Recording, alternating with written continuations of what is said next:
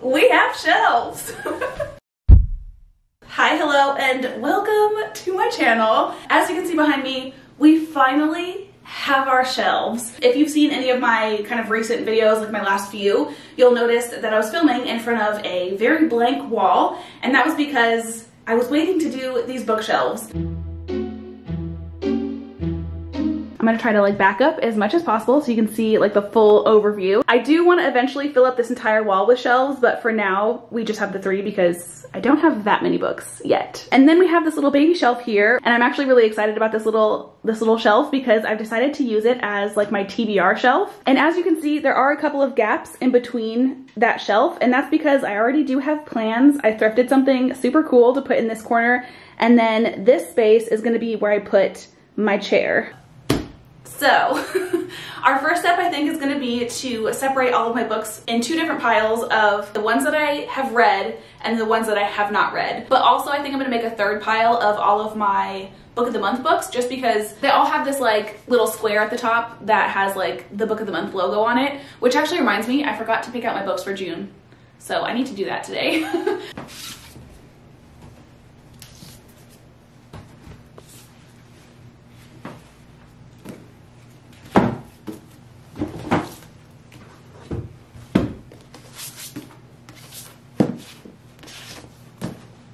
Now I just have to figure out how I want to actually arrange the books on the shelves, and I don't know what I want to do. Kind of want to keep it library-esque, so I'm gonna separate the hardcovers and the paperbacks, but also, if I can, separate by genre. I don't know how many genres I actually have, so I don't know how realistic that's gonna be because I don't want to have like 10 different categories and then 1 or 2 books in each one, you know what I'm saying? But also I want to keep in mind like pretty covers. So like anything that I really like, I want to be able to show. So this is going to take a while. I have literally no starting point. I just am playing this completely by ear, and I am very, very fickle and indecisive. So who knows how this is going to go, how long this is going to take, but let's at least start off with the pile of books that we have already read, because I think that'll be a little bit easier. I think the easiest way to organize my like already read books is just to do them, I think, in the order that I read them. It's just kind of easier to add to the shelf that way because I literally just move this over a little bit, add my book, call it a day. Now I just have to actually try to remember what order I read everything in. Actually, I could use my Goodreads if I don't remember. And also, I didn't read this one yet. This is not supposed to be in this pile, so this is going great already. I think these are the first 4 that I read. I read all of these last year. And then these are the 4 hardcovers that I read this year so far. Now to do our paperbacks. Crap. I'm gonna make this easy on myself and just grab my phone. So let's actually see if I got this correct so far. Midnight Library. Oh, I'm an idiot. Okay. Yeah, I already made a mistake on the hardcovers.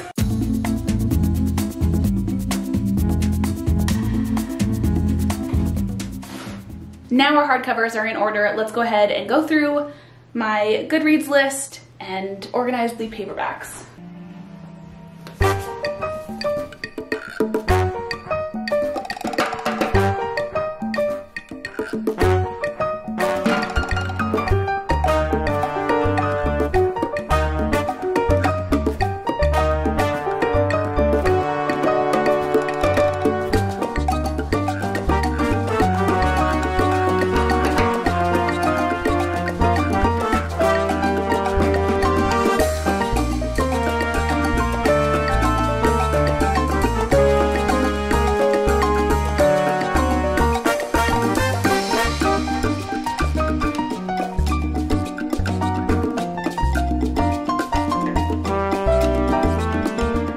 Shelf is done, and I'm gonna be honest, I don't love the way it looks. I definitely need to like mess around with it a little bit more, but a couple of things. First off, I did a horrible job at organizing my piles on the floor because there were several books not in the correct piles, but also out of the ones that I've already read, there are a couple of books that I've decided that I'm not going to be keeping, aka I guess I'm gonna be like unhauling them. All 3 of these books were like blind dates with books, and Regardless of whether I liked them or not, it feels weird, honestly, to put them on my shelf because I didn't specifically pick them out. I know that's like literally the dumbest thing, but the books basically that I'm getting rid of are Night of the Jaguar, which this one I actually DNF'd, so I just didn't like it. So that would make sense to get rid of. These two, not as much, because honestly, I liked them. This one I actually liked a lot. This is Nerve, and this is essentially about like an online game show where you like upload dares. Like the game show gives you a list of dares and you film yourself like doing the dare, upload it onto their website, and then you get like prizes and stuff. Out of all three of these books, this is the one that I would want to actually keep, but it's like really dinged up, and that just bothers me because I like to keep my books pristine. For example, this is a book that I literally finished last night, and you would never know that I ever read this, except for maybe like the fingerprints. But like, I will literally read a book like this so that I'm not like fully opening the book and like creasing the cover and the spine. So the fact that this is like super frayed and just like dinged up and scratched, it's got tape on it, like this is just a rough looking book, and I don't want it on my shelves. And then the last one we have I Am Watching You, and this one is a thriller as well, and I remember liking it while I was reading it, but honestly couldn't tell you what it's about. I remember it's kind of like a murder happened and somebody on a train like saw something, and she gets kind of like stalked, I think, or something like that. Like she starts receiving letters. Yeah, she starts receiving like threatening letters and things like that. So I don't know. It was a decent enough book while I was reading it, but I couldn't tell you how it ended, what happened in the book. I just know the general premise, so it clearly wasn't like a standout book. And again, there are plenty of books on my shelf that I read that I kind of feel so-so about, but because I didn't like pick this one myself, I just don't care to keep it. I don't know if that makes any sense. It probably doesn't. I probably sound like an absolute psychopath, but moving on. The only book that I don't have on my already read shelf that I have already read is The Invisible Life of Addie LaRue, and that's basically because I want to figure out a way to like display this book specifically. Also, I do have one thing that I want to add that I am so stinking excited for. The second I saw this, I was like,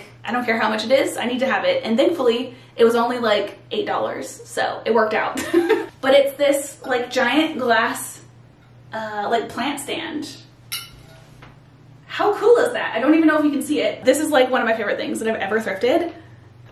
Okay, it doesn't look like much right now, but when I add the plant, it's gonna look so cute, which let me grab that. Oh, right here. This is a kangaroo fern. I used to have one of these in one of my windows, and she unfortunately passed away. I do not have a green thumb, so pretty much every plant that I bring into this room has a very high risk of death. So here's to hoping this one does a lot better. I also have a few other plants to show you as well, which I'm pretty excited for. Typically, I have not been able to keep very many plants in this room because it's just really dark, but this is the one wall that gets all the sunlight. So I'm gonna be packing this freaking bookshelf with as many plants as I can possibly get. And the first couple that I have are a couple of cacti. The only thing that I seem to be mildly successful with is pothos and cacti. So I actually have a cactus. I'm gonna show you. This little guy was actually my backup plan for this fern right here, because she also has like the same kind of like hairy kind ofness to it. This is a dogtail cactus, if I remember correctly, and I have had this for I think like a year now, and she is thriving. Like this is the only thing that I own aside from my pothos that like is growing. So I definitely needed some cacti for the shelf. The first one is kind of like this like bulby kind of one, which I freaking love. I did have a bigger version of this, and I had it in a jar, and I accidentally like overwatered it and it got all soggy and died. I also had something very similar to this, and it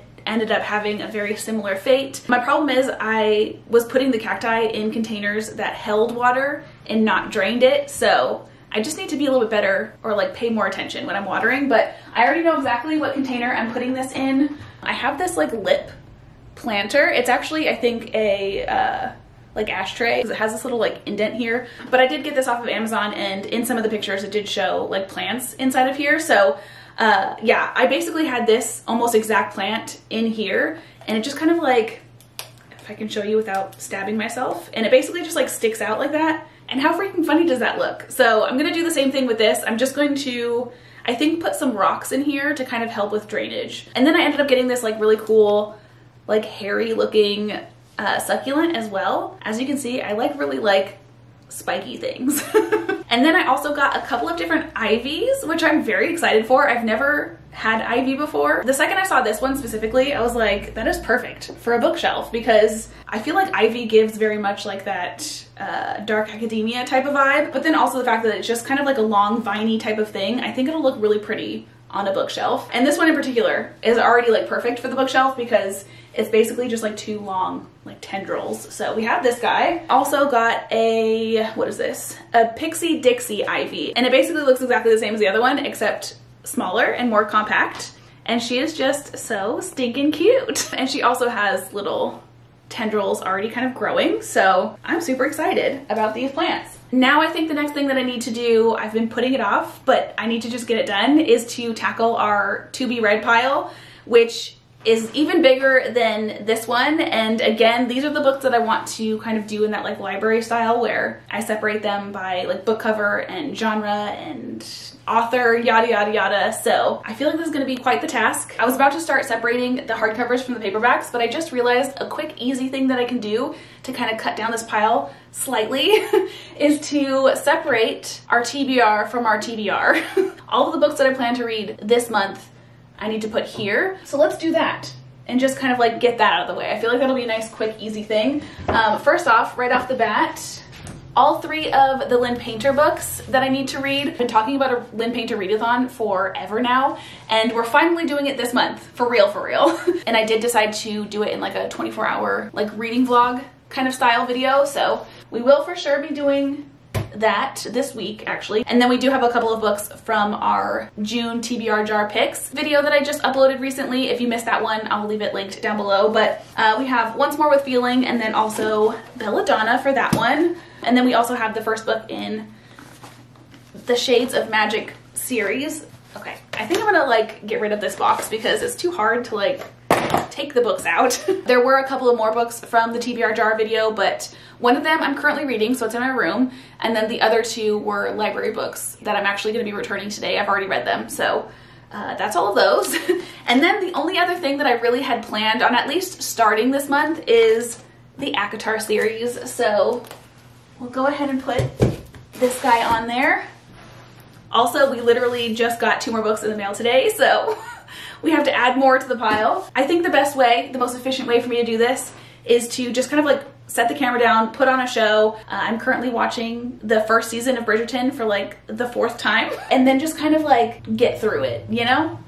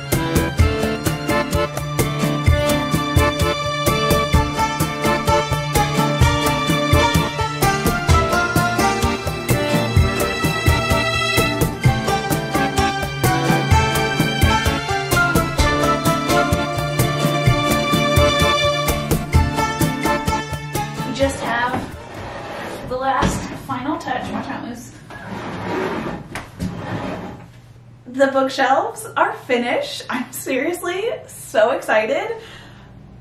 It looks so good. Here's kind of like an overall view of that entire wall and that little area. How stinking cute. I'm so excited, seriously. My whole plans from yesterday to make it kind of like a library system totally went out the window almost immediately. I just don't have enough books for that, which is one of the things that I was concerned about. I just don't have enough genres. And then also, I never thought I would be a rainbow shelf person, and I don't really feel like these shelves scream rainbow, but there's definitely no denying that there is some kind of color coordination going on. And it actually all started with this freaking little corner over here, this like red and black area. The books just looked too good together and I couldn't stop. So yeah, we've got red, yellow, orange, blue. There's like a teeny tiny green section over here. Also, something unexpected that I ended up doing, I ended up taking off so many dust jackets just because I feel like the actual hardcover themselves looked better. I don't know what I'm gonna do with these dust jackets because I do like them. Like this one actually is one of my favorites from the bunch. And I don't want to get rid of it, but like, what the F do I do about this? So literally everything I said yesterday and the thoughts that I had going into this project totally changed. But overall, I'm so excited about my shelves. I freaking love them and I can't wait to film like my first video in front of these shelves. So yeah. Anyway, that's all that I have for this video. I hope you guys have had the most amazing of days, and I will hopefully see you guys in the next one. Bye.